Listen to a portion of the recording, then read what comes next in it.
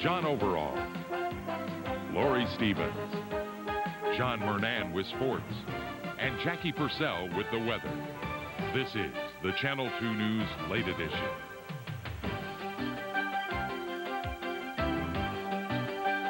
Good evening. Neighbors battle over noise tonight. Noise created by motorized racing. The Anchorage Racing Association is asking the Anchorage Planning and Zoning Commission tonight to rezone a plot of land near Minnesota and International Airport Road. The ARA wants year-round motorized racing on that property, but area residents don't want the noise that goes with the racetrack. Tonight, both sides voiced their opinions. Some living in the area say a racetrack will hurt property values.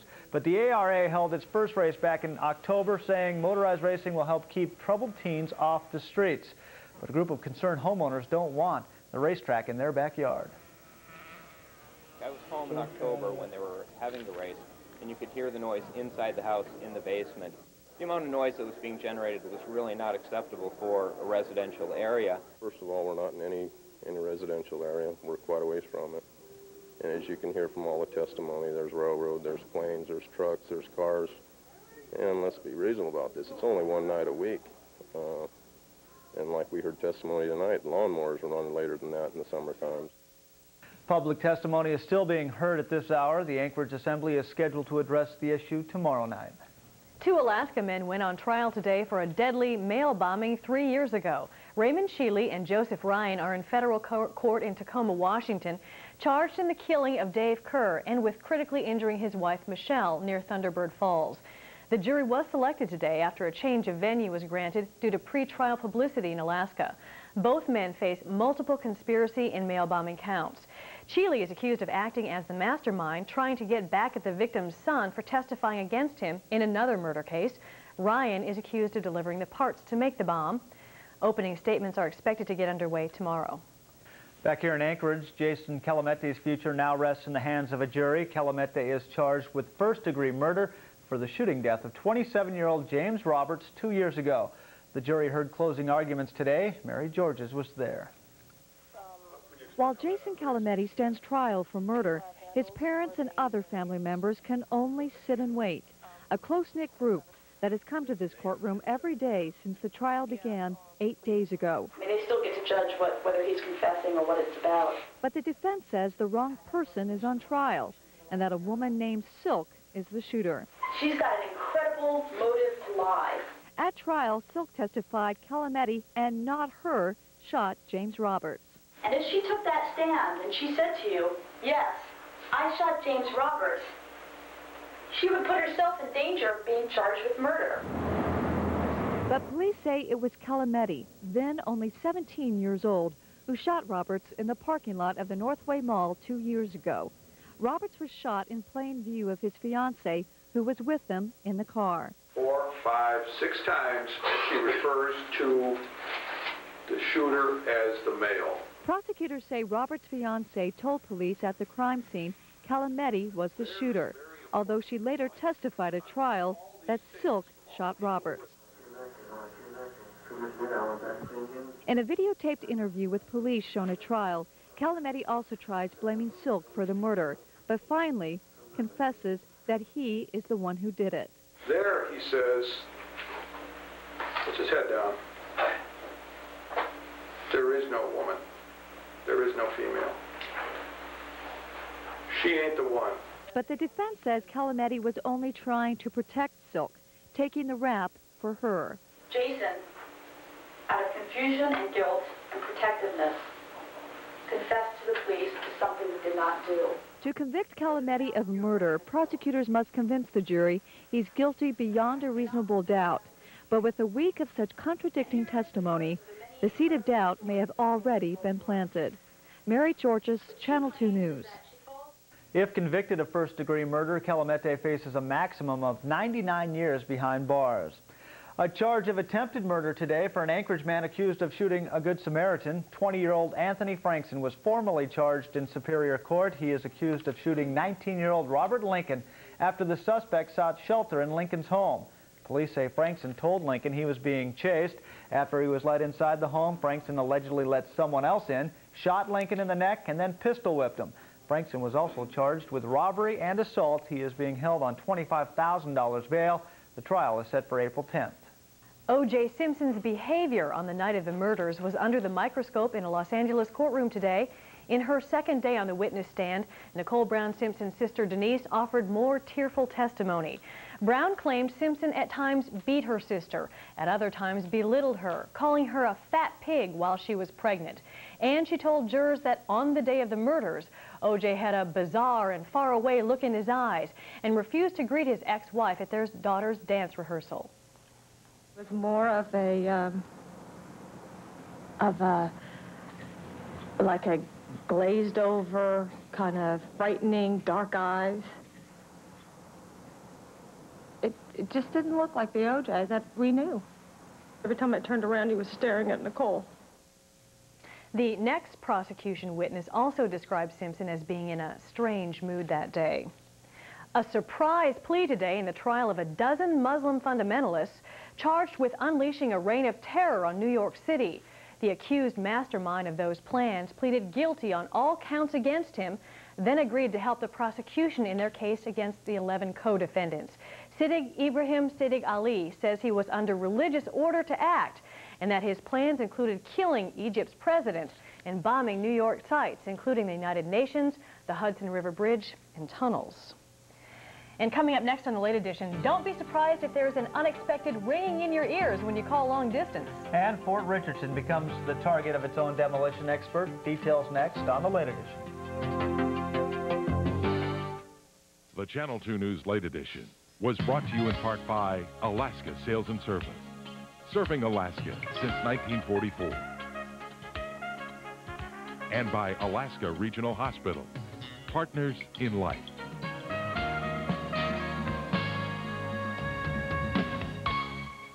I've been buying cars from Alaska Sales for 30 years. I have no reason to go anywhere else. I like the friendliness at Alaska Sales and Service. People are really nice to me. My husband believes in Alaska Sales and Service, and they've always treated me right. I have and would recommend Alaska Sales and Service to any of my friends who are looking for vehicles. Alaska Sales and Service met my needs, and I'm going to come back. I like Alaska Sales. They've always treated me well. I'm real pleased with my truck. Alaska Sales and Service is service. Come in today, Alaska Sales and Service. Rendezvous, come on!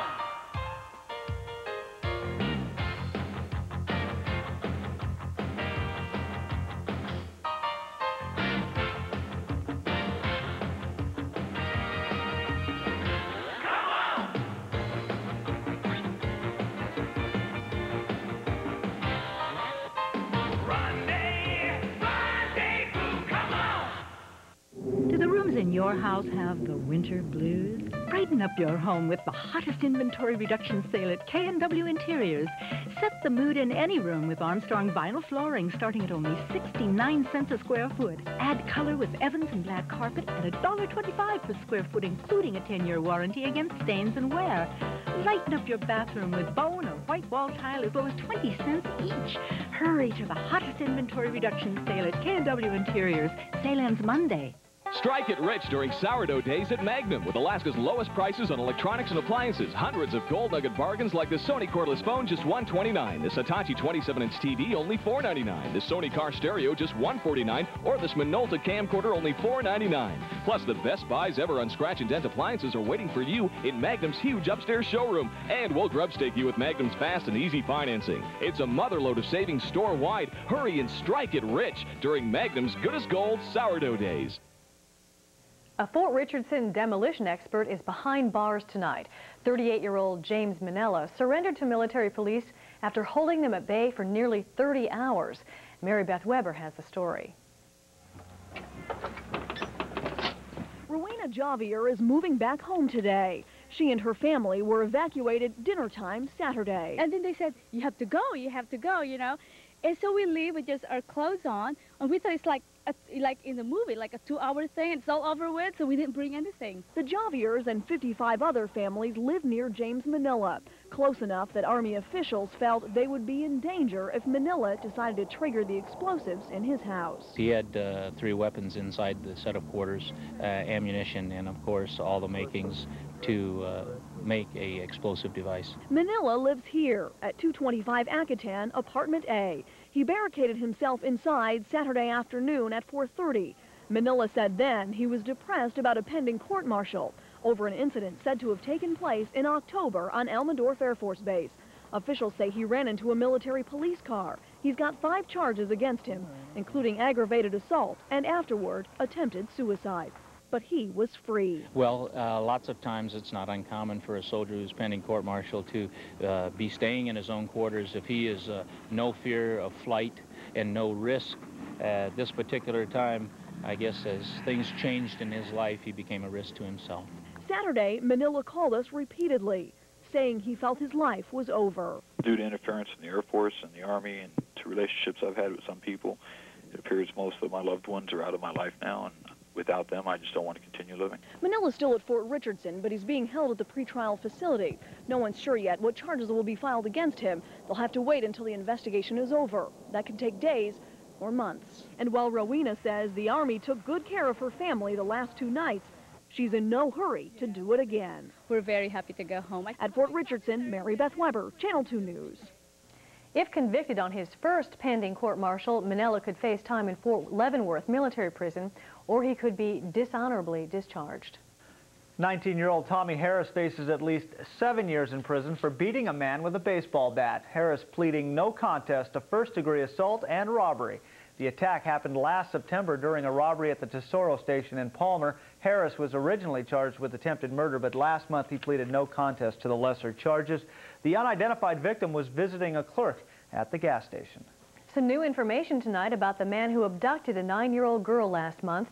The girl was taken as she walked to her Fairview school January 25th. Police say she was driven as far away as 2 hours, assaulted, then brought back to Anchorage and released. The suspect is described as a thin white male about 40 years old. With no solid leads, police have turned to the FBI Behavioral Sciences Unit in Quantico, Virginia for help. According to a profile developed by the FBI unit, the suspect may be acting irritable, depressed, and withdrawn, and may be drinking more. Officials are hoping a friend or co-worker will notice these changes and call police. If you have relatives outside of Alaska, phoning home may have a hollow sound to it for at least a few days. Alaskan officials say a broken cable shut down long-distance service yesterday. Calls were getting through again by late evening with the help of a satellite instead of the fiber optic cable line. The last time a telephone cable line broke was back in 1993. Both Alascom and GCI are rerouting calls to satellite. Alascom says this break is just off the Oregon coast and repairs could take up to a week at an estimated cost of $1 million. But for now, those dialing long distance should not have any problems. There may be some very few isolated cases, and if that's the case, they need to just tell the operator. But all of our people over there, all of our testing shows that no overflow, traffic's going through fine. The Rural Alaska Television Network, known as RATNet, is also down. Alascom had to pull the satellite plug in order to accommodate the rerouted telephone calls. And if you're out there driving tonight, be careful. Very icy roads. And Jackie in right now to tell us about what's going on out there. The main roads aren't too bad. It is the side roads that are generally the problem because of all the melting. And that has formed like ice rinks on local roads. We'll tell you more about the weather forecast in just a moment, so stay tuned. They say an ounce of prevention is worth a pound of cure. Your friends at Alaska Regional Hospital can help you learn to prevent health problems through classes, risk assessments, and other outreach programs. February is National Heart Month, so take care of your heart with a quick and easy cardiac risk assessment and blood test. Every day, partners in life. Alaska Regional Hospital. It was ice hockey and the friendly competition of sporting events that laid the foundation of Anchorage's Fur Rondy. First known as the Winter Sports Tournament, the added element of a fur trapper's rendezvous brought people together to enjoy a bright moment in the darkness of winter. Through the years, numerous events and activities were added to capture the true spirit and flavor of the Northland and to invite people from around the world to partake in this midwinter festival of fun. Alascom is proud to present live TV coverage of this year's Rondy only on Channel 2.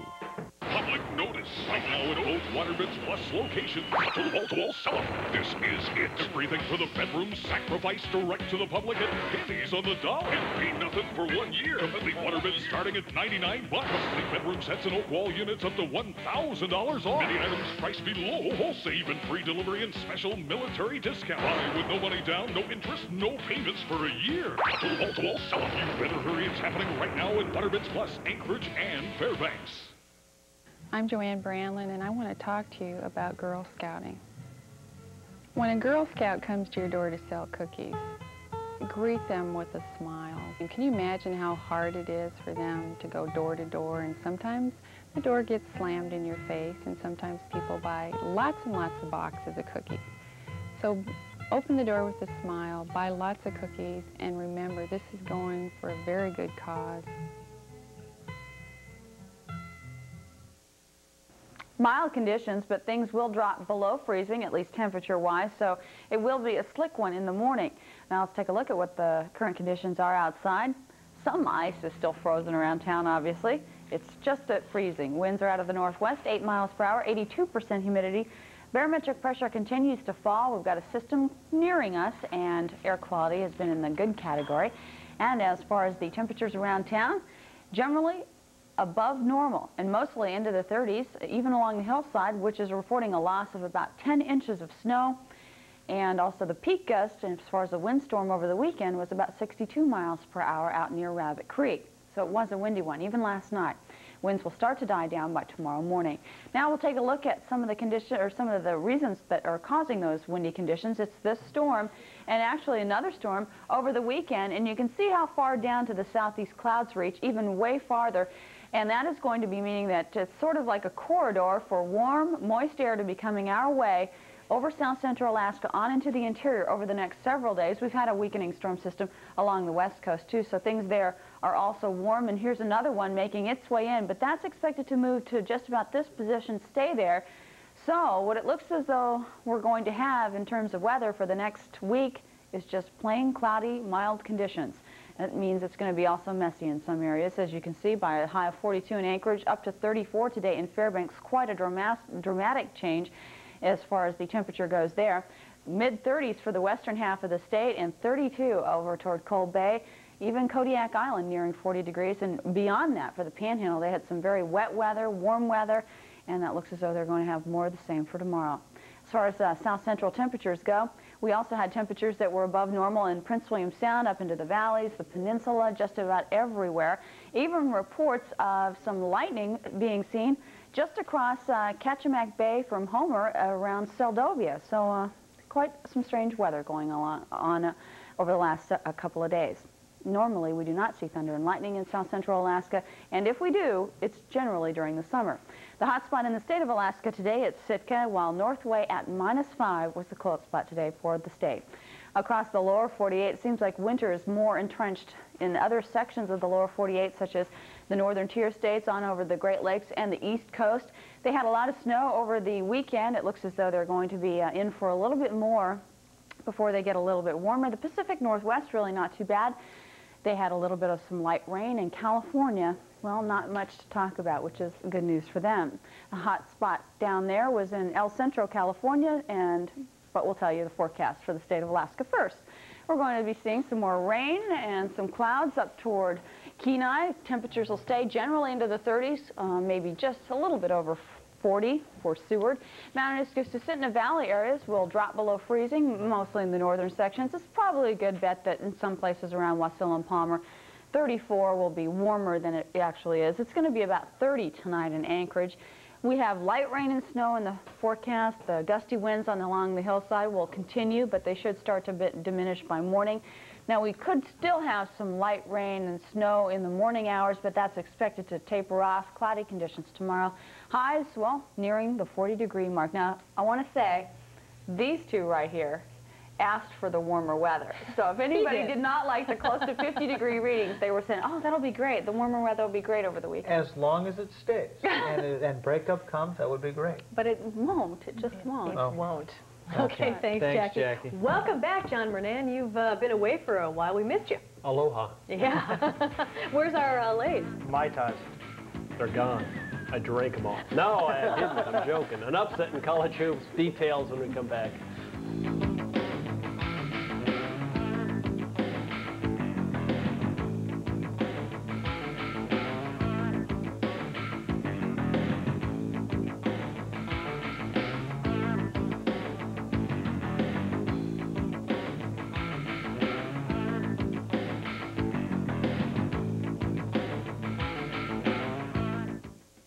Williams & Kay invites you to save on quality home furnishings during the incredible Thomasville sale. You'll find incredible savings of 25 to 50% on Thomasville sofas, chairs, dining rooms, and bedrooms. Choose from in stock or custom order the fabric and pieces to fit your home perfectly. Come on in and see what's new and save 25 to 50% during the incredible Thomasville sale at Williams & Kay at the corner of Benson and Seward. Hello, I'm Jill Waters, Director of Community Education for the Anchorage School District. Our community schools are celebrating 20 years of providing programs for all ages in Anchorage, Girdwood, and Chugach-Eagle River. We'd like to thank the thousands of volunteers and participants who have helped make our community schools the best in the nation. Please join us this year in celebrating the 20th anniversary of the community schools. Contact a community school in your area today for current classes, activities, and volunteer opportunities. Tomorrow on Today, dramatic testimony from Nicole Brown Simpson's sister. What does the jury think? We talk to an expert. Join us tomorrow and see what a difference today makes. Welcome back. At an event dominated a year ago by the Nancy Kerrigan attack and ensuing Tanya Harding scandal, a handful of Anchorage figure skaters are strutting their stuff this year. The National Figure Skating Championships for '95 are underway in Rhode Island, and Anchorage Figure Skating Club member Christina Nishimura, seen here at Regionals back in December, is in the running for a medal. The 15-year-old skating to a third-place finish this afternoon with her short program in the novice ladies free skate. Christina, who is best known for her strong, long program, will skate just that on Wednesday in an effort to remain in the top three. Also skating today at Nationals, Anchorage's Sarah Devereaux places 7th in the nation in junior ladies figures, while 17-year-old Danny Clausen places 6th overall in the senior men's figures competition. Anchorage skater Derek Stedding begins his national competition Thursday, while Sydney Vogel, a gold medal contender in junior ladies, skates tomorrow. We will keep you posted. The regular season is over in Prep Pucks, meaning it's playoff time, meaning the last regular season poll is out, and it looks like this. Chugach stays on top despite a loss over the weekend. Bartlett is still second, and Service, despite that big win over Chugach, stays third. Diamond and East flip-flop at the bottom of the poll. As mentioned, the regional playoffs are about to begin. It all starts at Ben Boeke tomorrow, which is where we caught up with East this afternoon. The T-Birds are one of those teams that no one wants to play. They can be cold or extremely hot. Head coach Rob Larkey, along with another local coach, admits the polls come in handy in an indirect way. When you're number one, you have nowhere but to fall down. And if you're at the bottom of the pile, you have nowhere but to climb up. So no one wants to be number one because everybody's going to come gunning for you. We're number one, and therefore we probably are the best. And with teenagers, you want to avoid that. And I think it's best to let them always keep striving and thinking their best games ahead of them. And as an optimist, I like to believe somewhere down the road here in the playoffs, but our best hockey's still ahead of us. Service and East play Wednesday. Diamond and West get things started tomorrow night. On to Pro Pucks. Like the Democrats in Washington, the Ottawa Senators have had a rough go of it lately, but not tonight. Ottawa hosting Philly. The most exciting play in sports, the penalty shot.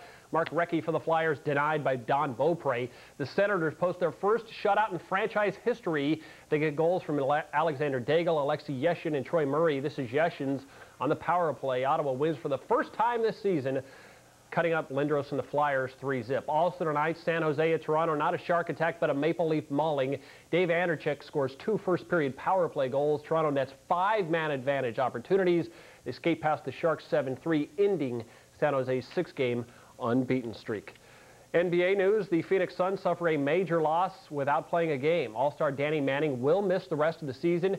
Manning tearing the ACL in his left knee at practice this morning. The ligament needs surgery, meaning Danny is done.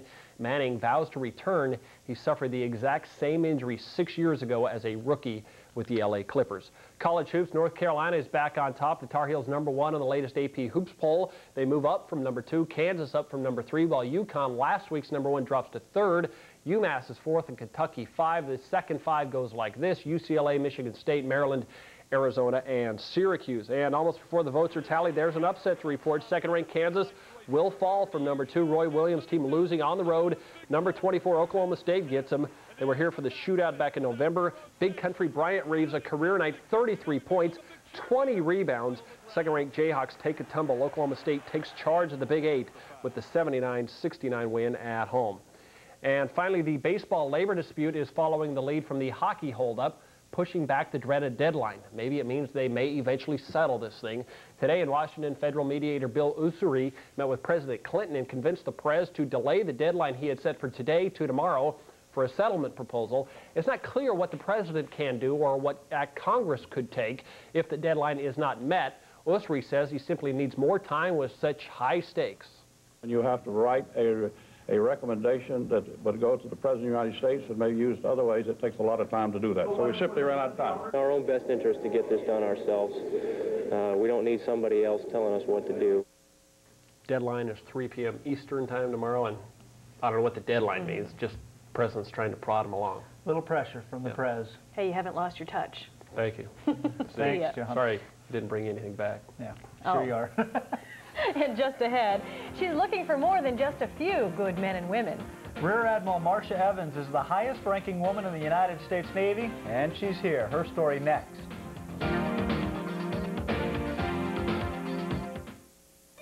Williams & Kay invites you to save on quality home furnishings during the incredible Thomasville sale. You'll find incredible savings of 25 to 50% on Thomasville sofas, chairs, dining rooms, and bedrooms. Choose from in stock or custom order the fabric and pieces to fit your home perfectly. Come on in and see what's new and save 25 to 50% during the incredible Thomasville sale at Williams & Kay at the corner of Benson and Seward. Arriba, arriba, ándale, ándale. Ski to Mexico with Challenge Alaska. The ski-a-thon is back and bigger than ever.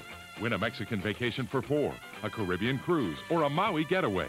You'll help raise money for the new Sports and Recreation Center at Alyeska. And all you do is ski. The Ski to Mexico Ski-a-thon is February 25th. For information, call 563-2658. Challenge Alaska, giving disability a possibility through recreation. The highest-ranking woman in the U.S. Navy is in Anchorage, and part of her mission is to enlist new recruits.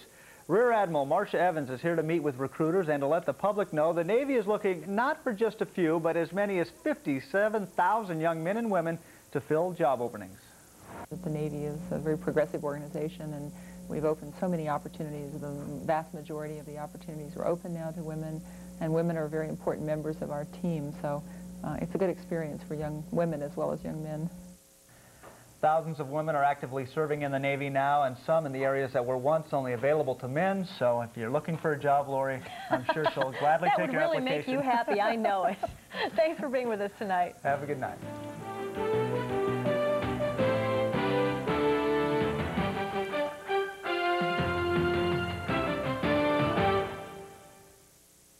The Channel 2 News Late Edition is brought to you in part by Magnum Electronics and Appliances.